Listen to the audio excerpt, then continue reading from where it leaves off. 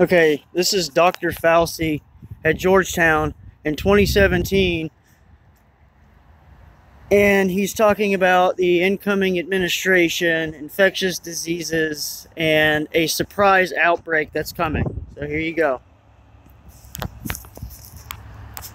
Given, as you heard from the introduction, that I have been around for a while and have had the opportunity and the privilege and the pleasure of serving in 5 administrations, I thought I would bring that perspective to the topic today, is the issue of pandemic preparedness. And if there's one message that I want to leave with you today, based on my experience, and you'll see that in a moment, is that there is no question that there will be a challenge, the coming administration, in the arena of infectious diseases, both chronic infectious diseases in the sense of already ongoing disease, and we have certainly a large burden of that, but also there will be a surprise outbreak. There will be a surprise outbreak. There will be a surprise outbreak. And I hope by the end of my relatively short presentation, you'll understand why history, the history of the last 32 years that I've been the director of NIAID, will tell